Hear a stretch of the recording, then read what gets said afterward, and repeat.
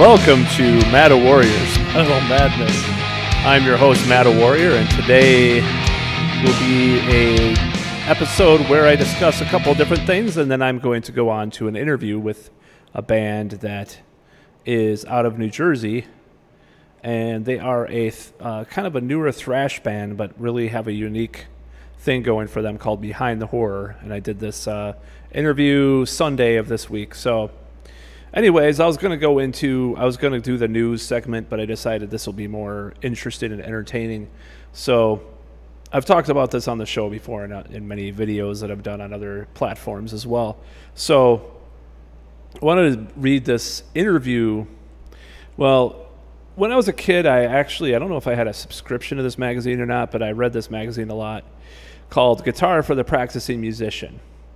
And it has lessons.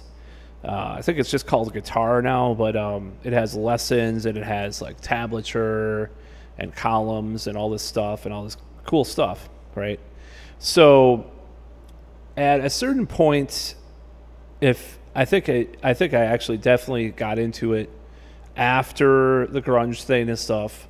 So at a certain point, they didn't know what to cover in the 90s because what had happened is the grunge and alternative thing had taken over.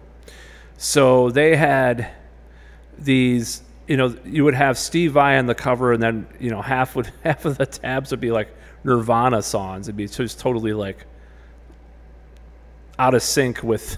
I mean, they really didn't have like a unifying message at the time as far as what they thought. As far as guitar goes, of course that's to be expected. I'm not criticizing them for having Nirvana or, Steve Vai or whatever.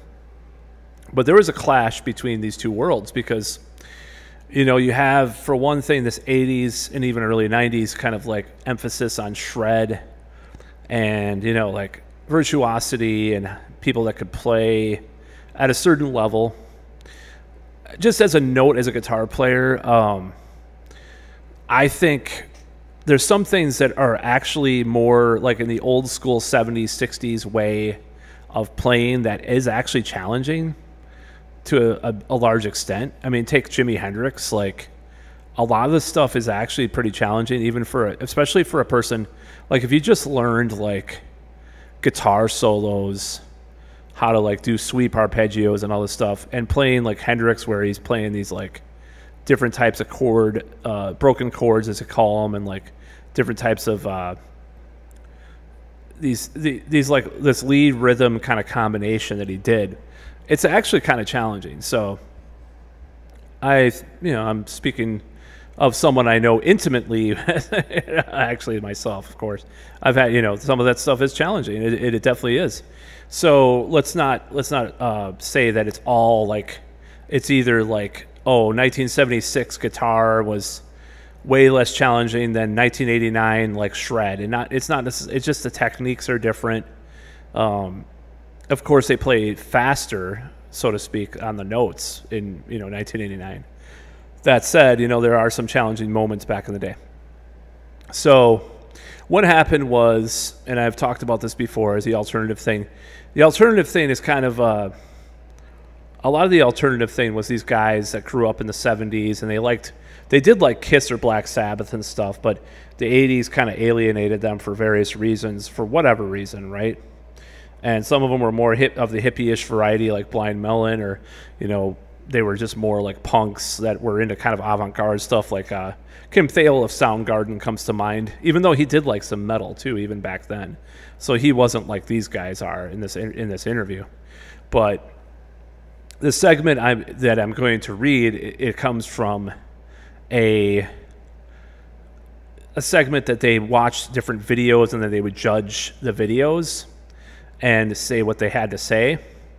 So, and I do know this is actually on the Blind Melon forum, which is funny because one of the guitarists actually responded to this like more recently, and he's kind of apologetic and kind of like, oh yeah, that's just how we felt back then, all that shit. I'd rather have him say like, almost like, I'm not saying like admitting to a crime or something, but I'd rather have someone like come out and say, oh yeah, this is just how we were seeing things at the time. And, I'd rather have them do that than just deny that they ever were like this, because that's what a lot of musicians do now. You have these Generation X musicians usually who do metal projects, or they say they like metal now, and they deny that they never did or always did. And it was the cool thing. It was the cool thing back then to bash on metal, especially 80s metal. And I mean, this is like exhibit A of that whole mentality back then in a certain way. And it's kind of funny because, you have, like I said, they made exceptions like Kiss, Aerosmith, if you count them as metal.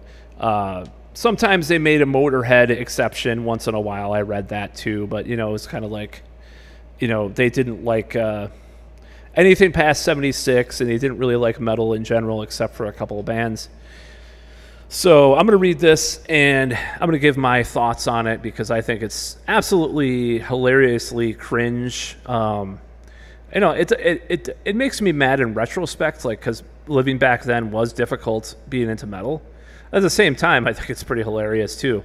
So Guitar for the Practicing Musician, January 1994. Pull Me Under, Images and Words. So I don't know these guys. I think they're guitarists of Blind Melon. Christopher, this could be metal at any moment. I'm just warning everybody. Rogers, either that or it could build up into a power ballad. Christopher, I feel like we might have to excuse ourselves here for a second. We might have to leave. Rogers, this is one of those guitar sounds that when he hits a note, about a million lights jump up on his guitar rig. Of course, they're referring to John Petrucci. Christopher, any minute now, there's going to be a squealy. Rogers, is this like Queensryche? Christopher, if it is, let's turn it off right away because I hate that band.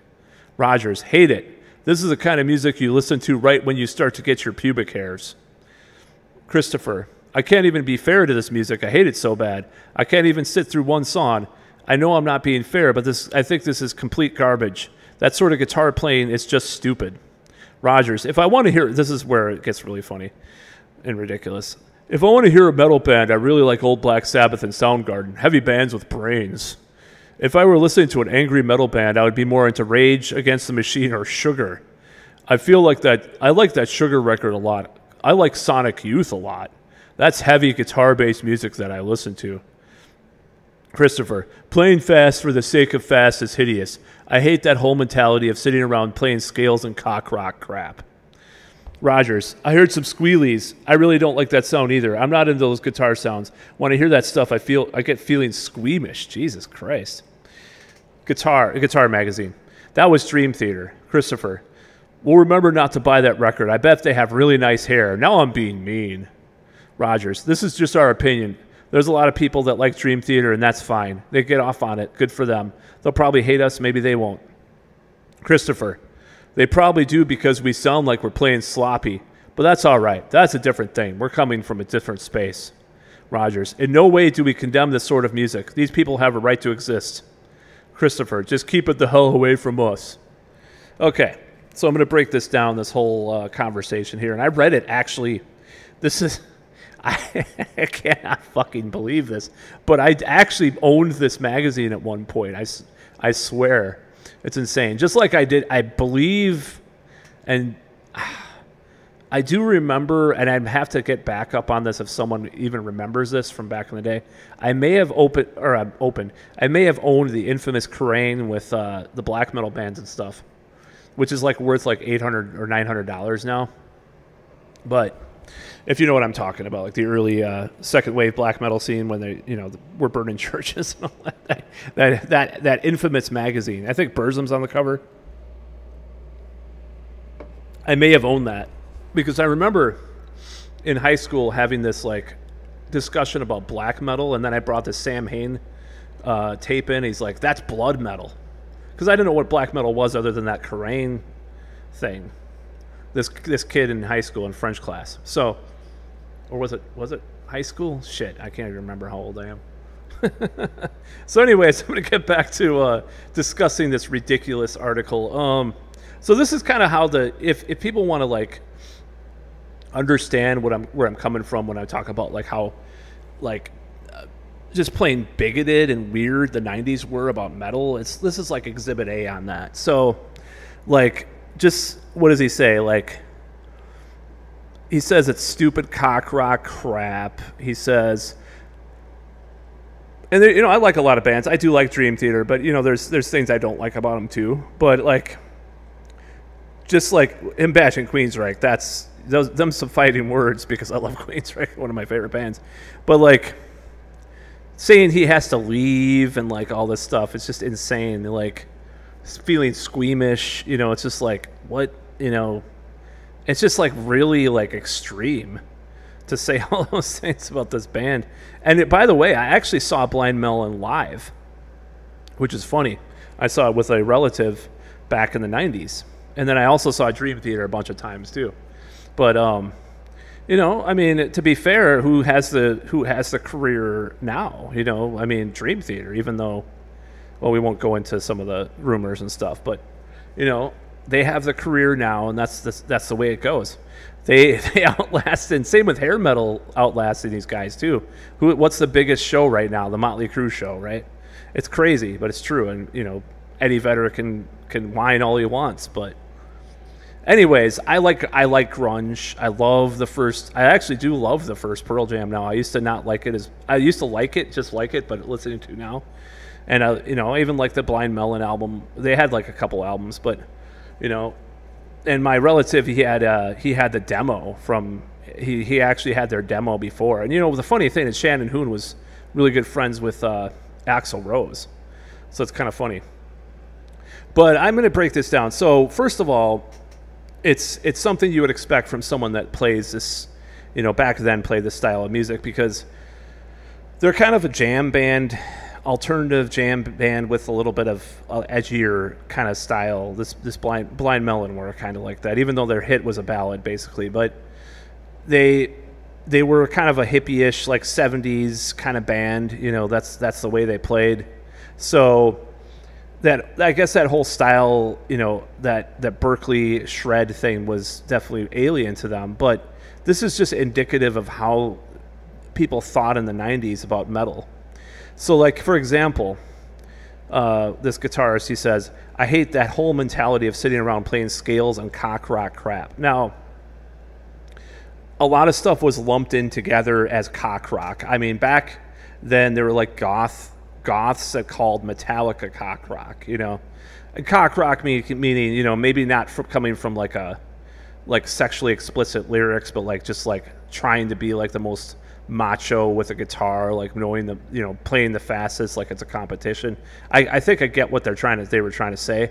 I didn't back then. I was pretty offended when I got back into metal, in the 90s. So, so here we go. So this is really erroneous. All right. So Black Sabbath and Soundgarden, heavy bands with brains. I mean, Queensryche is a heavy band with brains, but just not the, they're more sludgy. Black Sabbath and Soundgarden more sludgy and more, more 70s-ish and more sloppy than, I mean, they're both, classic bands. I'm just saying, Queensryche's just too, like, clean for them. And he says Rage Against the Machine or Sugar. I think Sugar was a Bob Mould band, if I remember correctly, who was a member of Husker Du, who I actually do like, because I love their Zen Arcade album. So the Sugar side project, or that project, I don't think, it's definitely not metal. I don't know why he mentions it. Sonic Youth were never metal, so he just like tries to like search his brain for something that's heavier that he likes, and he kind of comes up short, so he has to pick them. It's pretty cringe. So squealies, he's referring to pitch harmonics. Yeah, so it's like I don't know. It's just indicative of that attitude back then, and some of that attitude is it cleanses it. It cleansed the palate and cleansed a lot of the things that were excessive about the 80s. Like, sometimes it's good to have a raw production, or, go against like the overproduction of the 80s or the ridiculous trends that were in the 80s. But the pendulum swung way too far. It definitely did. That's just my opinion, because it's just like now we can sit back and say, oh, there's kids that like Nirvana and they like Dream Theater, both. Why does it have to be one or the other? You can like different things about different bands for different reasons. So these guys, it's just like it was a ridiculous moment in time that we were living through, because it went to such an extreme. So it's like, oh my God, there's pinch harmonics.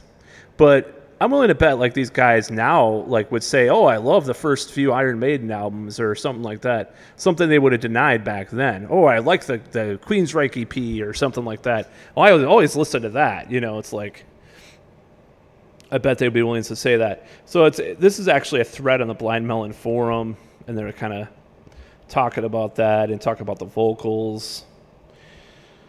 Say the 80s vocals, which, I don't know. They're kind of, it reminds me of Dennis DeYoung. I don't think that's 80s. I think that's actually 70s, ironically enough. Let's see. I'm going to try to see if there's any. So this is the worst part about it. I don't like the comment, this is what you listen to when you get your pubic hair. So it's like, for a lot of people back then, I'm speaking from like anecdotal experience. What would happen is a kid would get into like Slayer or like even like Iron Maiden or Judas Priest or Dio or something earlier in the decade, in the 80s. And then like they would mature, and get into like the Pogues or whatever the fuck, like by college, and then be like, oh yeah, that was just stuff I listened to when I was a kid, Iron Maiden. So I think he's referring to that kind of like attitude that happened. That was more of a thing back then, that where a person would listen to metal when they were more of a more in their younger years and stuff, and then like they go to college or whatever. I mean, it's a very middle class thing, like this whole attitude, like a very almost like upper middle class thing. Like, oh, those losers that are in the trailer park listen to Metallica or whatever. It's like it has a lot of elements of that.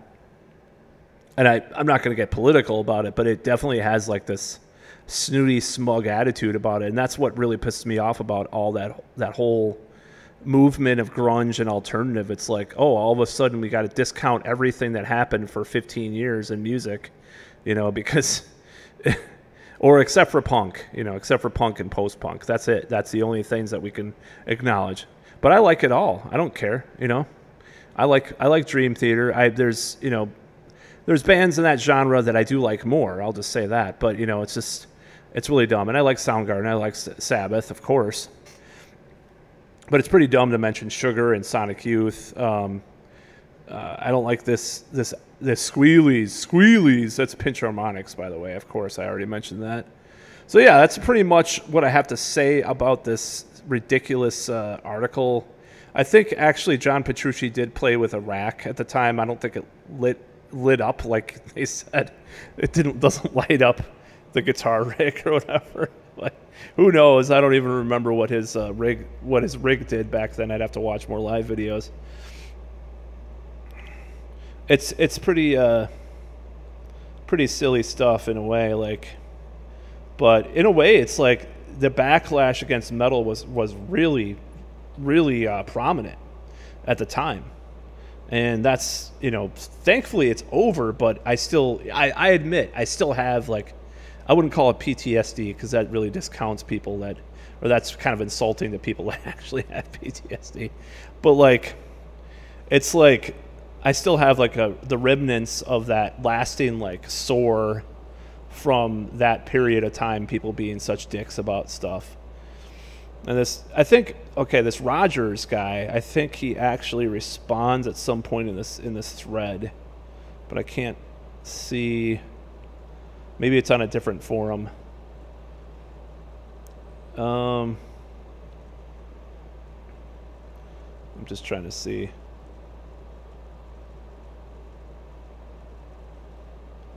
I think he did say something. There we go. Oh, wow. Here we go. I'm going to read this response from a former Blind Melon member. I've got this Rogers guy. I've gotten countless. This is from 2006, by the way. So, I mean, this it's kind of ridiculous to read this. I just thought it would be funny to mention this because it's kind of something. It's a little minutia that people might not have heard about, back in the day, and it kind of goes with the narrative of like this how bad the '90s were, and I really like talking about that subject because I just think it's endlessly fascinating. So for some reason, I really like talking about that. I may talk about it more with some guests too in the future. So I'm going to read this response. I've gotten countless emails over the years about this interview. We did this for a guitar magazine. The journalist brought in a bunch of tapes and played snippets for us and asked us for humorous comments on them. And being somewhat young, drunk, and stupid, we complied. I think Dream Theater fans look forward to pissing on my grave. One of those moments you'd like to take back. I've got plenty of those. See, this is the whole thing that I'm trying to say. Like, exactly what I predicted him saying. Like, oh, yeah, well, I mean, I think he's a little bit better than some of these guys that just, like, just kind of are in denial. Like, I give him props for that response. Like, some of these guys are, like pretending that they always liked metal and they never said these comments in the 90s and stuff, and, like, they were always a metalhead and, like, oh, it's cool, it's on Netflix. There's, like, Metal Lords and, like Stranger Things, they have metalheads, man. It's cool. I love metal. It's like this ridiculously, like, hip thing now among people. But back in the 90s, you were a fucking, like, this, just the extreme. Okay, I talk about, like, I know it was sort of a joke, these guys, and they're ironic, kind of irony is common amongst the Generation X people and stuff. But, like, this whole thing's just, like, it's really, like, just imagine if they were more serious, but they said the same stuff. And that's how some people were about metal. Like, oh my God, it's metal. It's so bad. Oh my God. You're such a hesher. It's pretty funny. So anyways, I'm going to get to this interview. I would definitely check out this band. I'm going to put links in the description of this on YouTube and Spotify and all that as far as to this band's music. Really thank the two guys for doing this interview, and here we go. Oh, this is Mattowarrior of Mattowarrior's Metal Madness. Today we are going to be interviewing the band Behind the Horror. They are a thrash band originally from Brazil who have moved to the United States. And we're speaking to the whole band right now. As far as I know, we're just a two-piece right now, right? Yeah, metal duo. Oh, okay. So tell me all about how Behind the Horror started and what kind of was the impetus to form the band. All right. First of all, thank you so much for having us. It's been a pleasure to have you here and talk to all you guys. And my name is Gabriel, and this is my brother. My name is Lucas. I'm the drummer. Our voices sound like, so I don't know if it's gonna be like very difficult to see who's to separate talking. Who is who, but yeah. I would just say your name or say this is Gabriel speaking or whatnot. So yeah, but everything started in because we're brothers and we're like in the same household. Basically, everything started all together when I got my first guitar from my uncle, and then we met Black Sabbath and Megadeth, and then we started playing shows since it was like 14, 13. My brother was like even younger. I was like 11 when we did our first concert because we have like a 2-3 years of age apart. And and in central Brazil, like generally the scenes living the 2000 was kind of living in the 80s. You always listen to like the 80s band, thrash metal, every band playing like 80s thrash metal, death metal. And that was pretty much the whole scene in like this town in central Brazil. And you're just those kids trying to fit up with the old guys doing like all that shit. Yeah, with the old bands trying to get the gigs with them, but they always kick out the little ones and they make fun of us. Like the first concert we did, After we finished the first song, the whole place laughed. But they were like, because I was 11 at the time, and they started like laughing something. I don't know. Joyfully, Yeah, like seeing kids doing the same thing. New generation of the town standing up for the cause, and the whole thing was we were embraced. And since after that concert, we play a lot of more concerts with the local bands over there, and we start growing and growing. And then we got like to the US to play in a festival when the South by Southwest was happening. It wasn't like a South by Southwest event, but it was like in Austin. It happens a lot of stuff around. Oh, and yeah. Like some guys saw us playing like there and like, oh, you guys gonna come play here. And since then, we just decided to stay. My brother stayed like longer than me, but then like it's been like 5 to 7 years that we're like in the US, and now here starting everything again, like a local band, like a New Jersey local band. Yeah, it's been challenging because when you start as a local band, you have your friends from high school and everything else who grew up in the area. And that's been one of the biggest challenges for us because we don't have that, that friendship hood connection, So it's kind of challenging to get people to go watch us. But it's very exciting because everybody is very open, like to it's totally bands that coming and like the local scene. It's still alive. It's very, very nice to like breathe different airs, but in the same kind of sort of speaking the same language culturally. Yeah. So how was the American scene? What is it like compared to the Brazilian one then? Like what's an average show like there compared to here? Well, I would say, especially here, because we're living in central Brazil, is very different from like Sao Paulo or Rio, whereas you have like, it's kind of the northeast for here. But it's very, very alike because you have like basically the same mindset for what's happening. You have like that local bars with that characteristic with that characteristics of like the underground venues, like the smell of beer.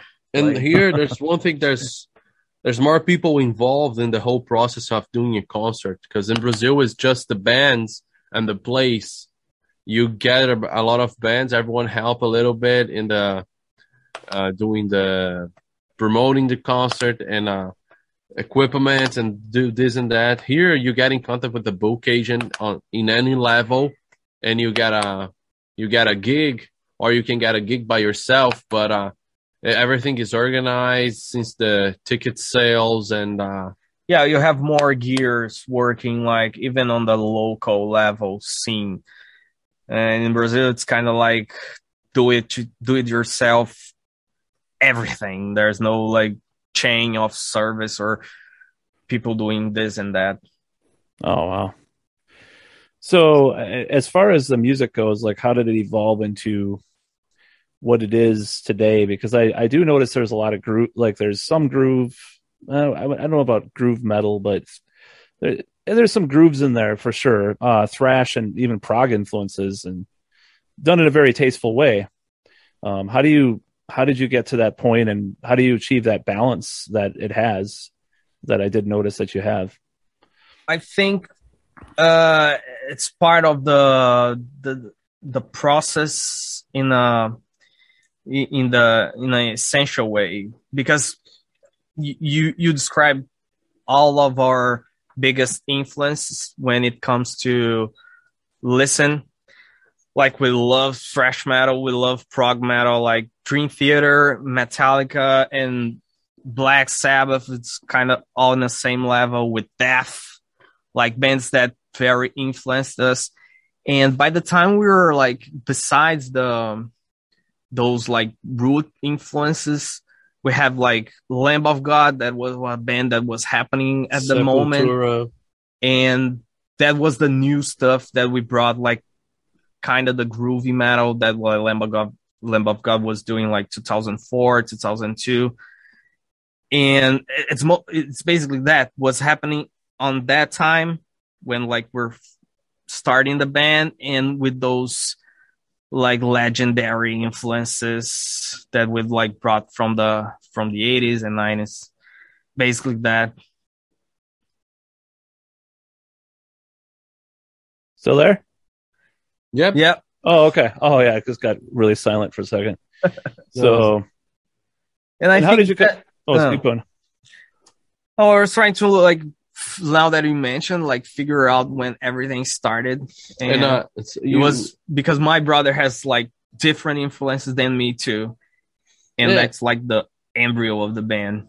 Yeah, because we meet together when the subject is metal, but as a musician, we listen to a lot of stuff, and when you started playing or jamming, automatically those things comes up into your mind, those other influences, and you mix that automatically, and that's where we get all we write down. You know, it's a mix of different tastes, and not forgot to mentioning Sepultura is a very big influence on us.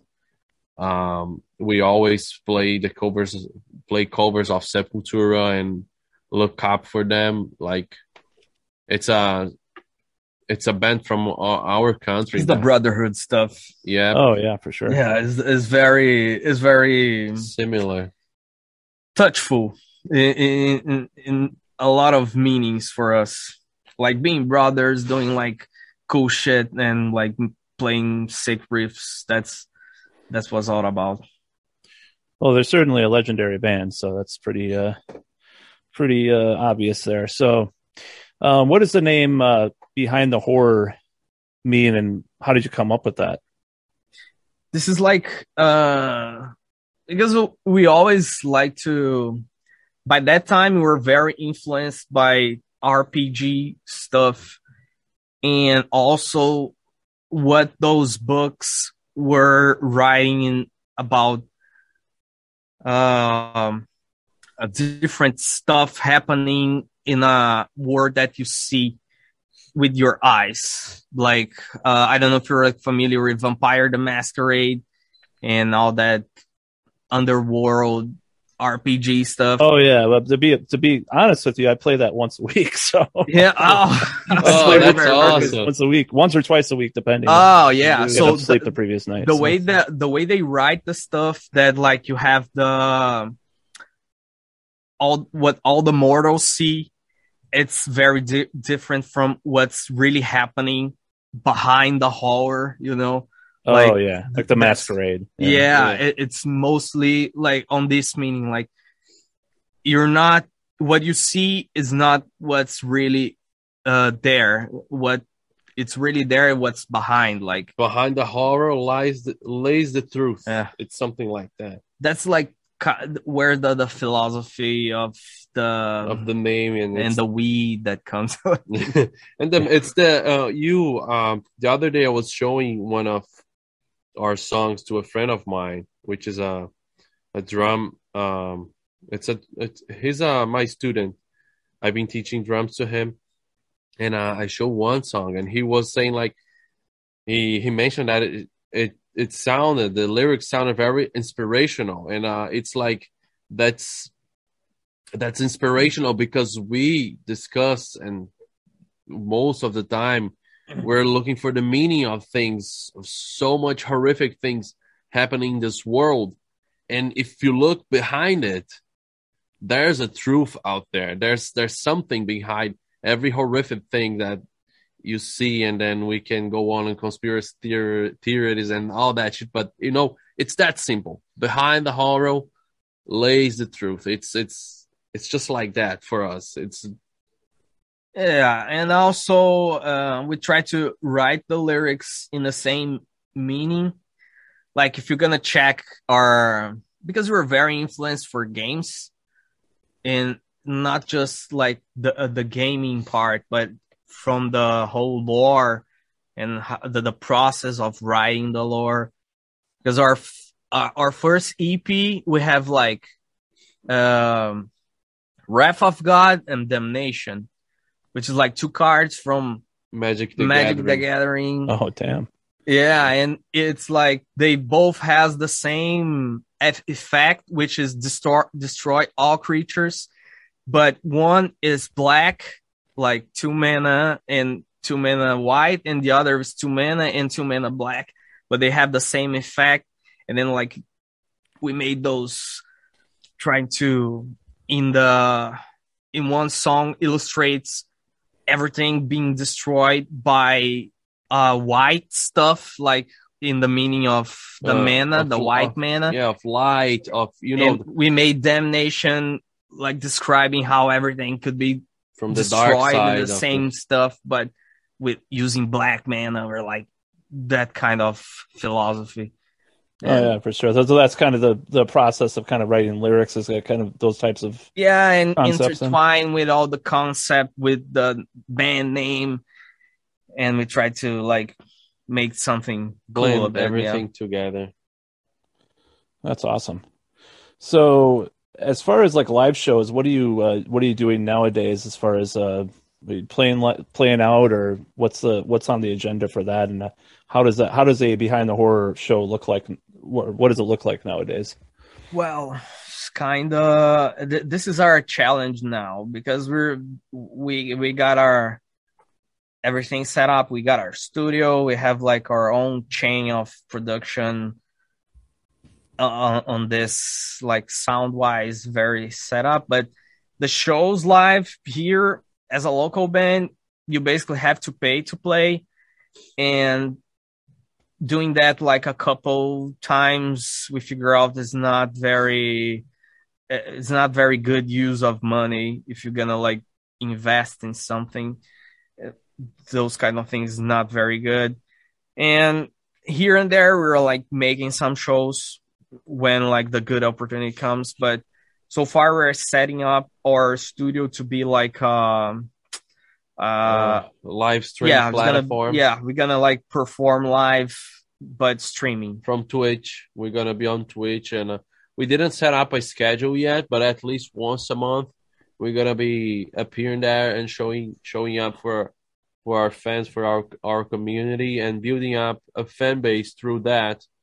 And which is basically we're gonna be playing for the whole world from our home, which is I think it's amazing, because we don't have to be dealing with a third party to be, to be doing a concert, to be showing out our history. Nothing like playing like live in a show, but it's so like, because we don't have that kind of draw to like get to a place and like fill it up, that place, even like 300 people there.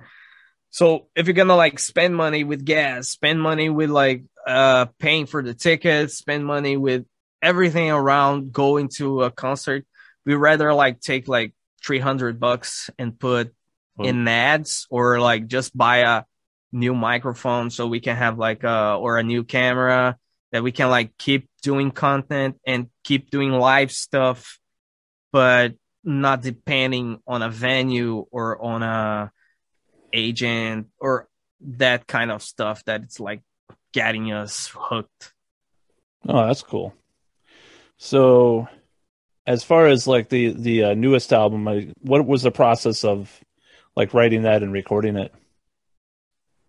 Well, we've been doing like recording this album for 7 years, I guess. I wouldn't say recording, but producing the whole thing. Yeah, because we wrote all of the songs when we were back before, when I was living in Brazil. So we finished all the writings there. There was just some details, and over the years, because the immigration process took like kind of 7 years to be done, since we like setting everything is like a very expensive stuff to do. Like you have like to pay a lot of money and do a lot of stuff. And by that time, we were separated, and we were like producing the album, like sending Reaper files online and doing that kind of stuff. But we kind of have basically the whole thing already wrote it. But after all that, after 7 years of a lot of stuff that we've been doing, we finished the records here in the US, and we finished the mix and master with like a guy called John Seymour in New Jersey, and we recorded the vocals there, and he did the master and the mixing. And the way we paid him, because since we worked doing floors, we exchanged service. We did the floors at his house because he was in need of a renovation, and we were in need of mix and mastering and the vocals to be recorded, and that was how we paid for it. Oh, that's cool. Yeah. So how did you decide to become more of a two-piece? I know that it is more of a thing nowadays. There are a lot more two-piece bands, and many of them are very good. So what led to the process of deciding upon that, like as far as going forward, or if that is that, do you plan to get more members? Or I think since the beginning we were like always the root of the band. We started being like a 4-guy band, but one of the guitar players like left, and then we were having trouble finding a bassist even back then. And then when it was like a big chance, we got a big show coming, and our bassist just like at the moment left the band. So we're just like, fuck that. We're gonna just like play 2 guys. And I was been playing like 8-string guitars, and I was already like playing a way that I can feel filling the bass parts with the 8 strings. I add more bass drum on the songs. Yeah, and then it just happened.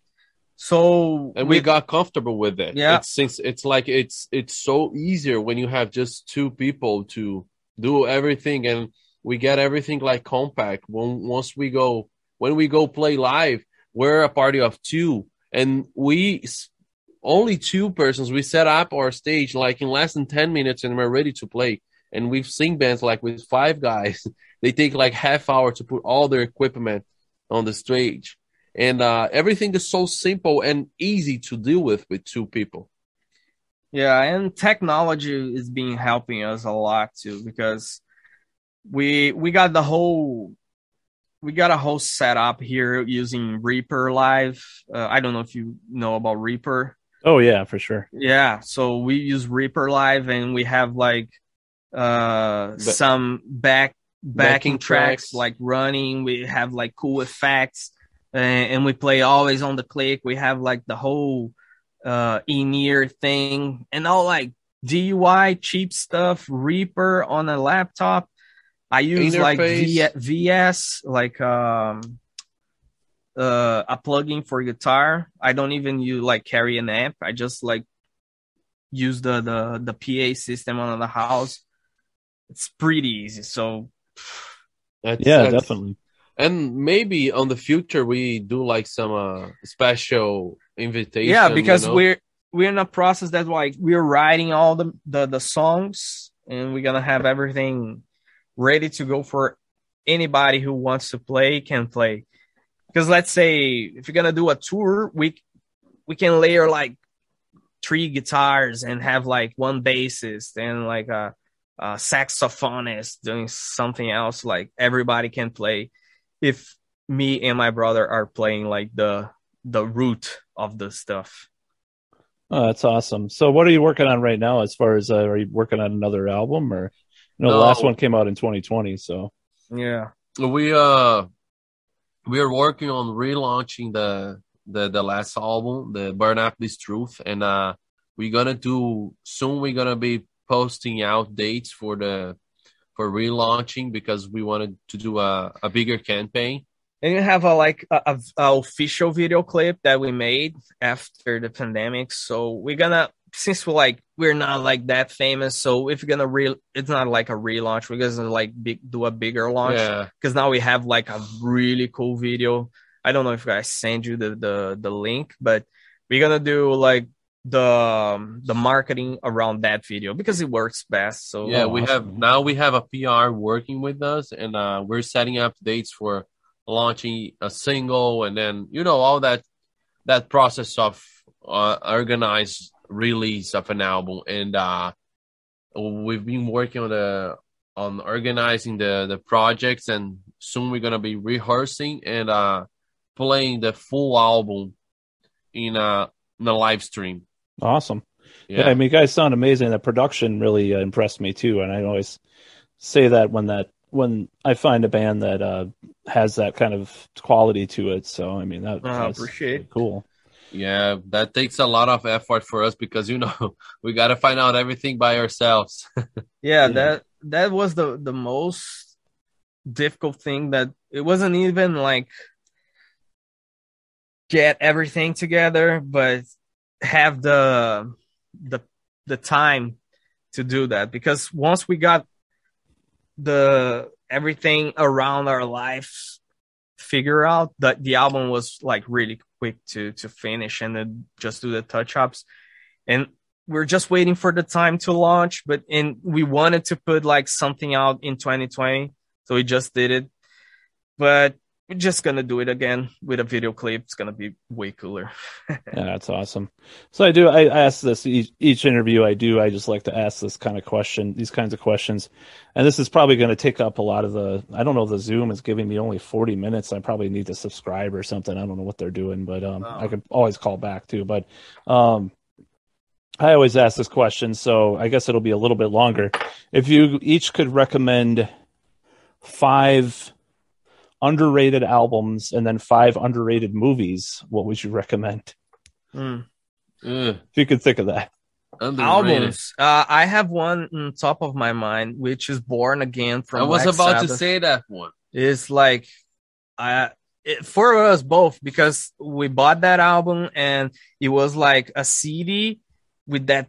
Well, I think it was the first metal album we bought. Yeah, it was like the Red Baby and the blue background, and that song is like, I think it's really awesome. Don't blame me, don't judge me, but I would say Santanger as well. Santanger. I like the way Santanger sounds, and as I listened to it a lot, and I got used to the way. Saint Anger. Okay. Yeah, Saint Anger. And the way it's a different structure of songs and music, but I like it. I think it's a good album. Yeah, I mean, I have gotten a lot of flack for any defense of that album, but I don't know. It just has this very weird rhythmic quality I've always liked, and I think it was in my opinion, it was the last time Lars. This is just my opinion. Lars did something like it seemed to have more passion. Like if you watch the DVD that came with it, like, he just had like this passion about the drumming that I don't think he's had as much since. That's just what I saw, but that's just because there you can see he was like, he engineering that whole stuff that happened in that drum, and that drum for that album, everybody recognizes that drum. Like if you hear that snare, everybody knows that snare is from Saint Anger. And that's true. That's very lyrical. And an interesting thing is that Tool, the band Tool. There's a lot of songs that Danny used the same type of snare drums, but Tool is a different type of music. It's metal, but it's another type of music. But on Metallica, it didn't end up too well for a lot of people. But I like it. I don't. Another band that is underrated for me, it's Manowar. I love Manowar. Like Brothers of Metal, for me, it's like a hymn. But they're not underrated, are they? Yeah. I think they are. I think they're underrated. I actually have a Manowar tattoo. So. Yeah. I have a T-shirt, and everybody, like, when you say Manowar, like they make fun of Manowar, but I think Manowar is awesome. But they play the hugest festivals in the world, and everyone goes. Like Nickelback, everybody makes fun of Nickelback, and I kind of like there's some songs I play and they work for me when I was like getting chicks and all that stuff. Oh yeah. So they're good to them, like not as Manowar, because like we have Brothers of Metal as like a name of our like kind of metal group here. So it's really, really important. And about movies, I think all the movies that I watch is like underrated because I like, I don't know, I like Boruto. Uh-huh. Yeah, I like anime and that stuff. But, oh yeah, I just bought what did I buy? Oh, Gundam, or a bunch of Gundam stuff from back in the day, like the late 70s yeah. ones. Yeah. And everybody, like a lot of people talk shit about anime too, but it is what it is. Movies. I can't think about movies. I think the last movie I watched was the last movie, like the metal movie. What's the name? Mattowarrior. Mattowarrior. But that was a really good movie. Everyone loved it. Yeah, of course. That was the last. I like Adam really Sandler. movie. His movies, everyone is underrated him, but I like it. Oh yeah, for sure. Yeah. So if you have to like tell a person that hasn't heard your music, what should they listen to first as far as albums or song or like particular songs? Obviously you're doing a video too, or you've done a video. So I would say Damnation from our first EP is one that like starts straight over and has all the it has everything we got. Like it has a trashy part, it has a very good prog part in the middle part, and like a really cool outro. And from the Burn Up This Truth, I would say Burn Up This Truth. Yeah, I would say Burn Up This Truth. Yeah. It's gonna be our single. We need to pump that music up. Everyone gotta listen to that song. If you're not listening to that song, man, you're behind the most epic metal underground band in the world. Yeah, he's very excited. You gotta listen to that song. You gotta be excited like that. Yep. Yeah. Listen to Burn Up This Truth. You can cut this part and put like in a commercial. It's gonna be good. Yeah, I'll do. No, I will definitely get some stuff out. So, yeah. So, what links do you, or if you want to give out the links to your music, what would that be? Or what is that? I'm gonna. I would say just behindthehorror.net. You like that's the best place you're gonna find us. Like that, it's a link. You can find us in Instagram, but it's basically behindthehorror.net. That's it. And like, if you put on Google Behind the Horror Band, we're gonna show up on whatever it's favorite for you. Yeah, I saw that when I Googled it. So yeah, but we're trying to set up everything to go to our official website because you never know when they're gonna ban you from I don't know, saying something or like posting something. Yeah, it's kind of a scary time with all that stuff. Honestly. Yeah, I'll go in too far into that stuff, but yeah, it's we're going to a way that we're like trying to get like people's emails so we can reach to them like in a more direct stuff than like be relying on like other platforms to be in contact with your fan base. Imagine that, like they just shut down your Instagram. You're not a model anymore. Yeah, I got some warnings on some videos a couple times. Yeah. Yep, we have this too. Happens to everybody of all sorts of points of view now. It's kind of crazy. Yeah, that's why now like we're going directly to your email. That's behindthehorror.net.